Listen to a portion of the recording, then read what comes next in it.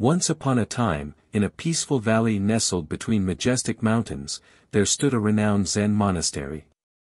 Within its walls lived wise and humble monks, each dedicated to the path of enlightenment. Among them was a young apprentice named Koji, who was eager to find his purpose and grow in wisdom. Koji had arrived at the monastery as a curious and enthusiastic young boy, seeking answers to life's deepest questions. As the years passed, he diligently studied under the guidance of the master, but he couldn't shake the feeling of restlessness within him. He yearned for a deeper understanding of the world beyond the monastery's walls. One day, unable to contain his inner turmoil any longer, Koji approached the master with a heavy heart. "Master," he said, "I am grateful for all that you have taught me, but I feel lost. I sense there is more to life, and I must find it." The master, with a gentle smile, placed a reassuring hand on Koji's shoulder.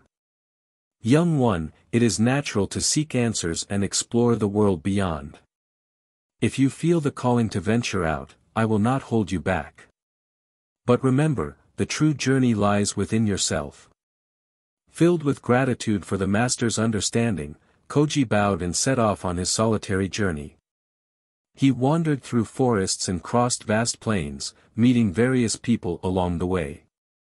Each encounter brought valuable life lessons and taught him about the diversity of human experiences. One day, while traversing a winding mountain path, Koji stumbled upon a small village.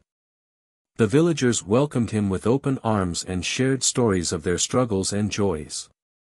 Through these conversations, Koji found solace in realizing that everyone grappled with their own journey, seeking purpose and understanding.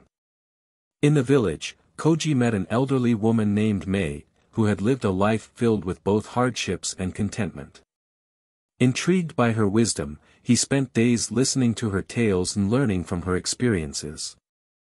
As weeks turned into months, Koji began to feel a sense of peace he had not known before.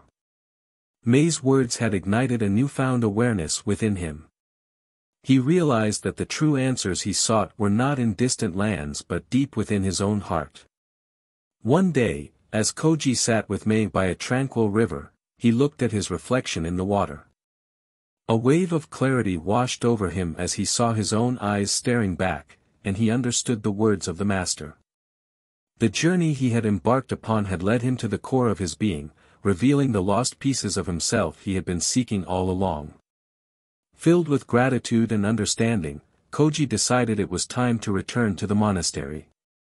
As he walked back through the valleys and over the mountains, he carried Mei's wisdom in his heart and a piece of self-discovery within his soul. When Koji arrived at the monastery, the master greeted him warmly, seeing the transformation in his once restless eyes. "Welcome back, my apprentice," the master said, "you have embarked on a journey of great significance. Remember, the path to enlightenment is not linear, but a continuous spiral within." Koji nodded in deep understanding, grateful for the master's wisdom.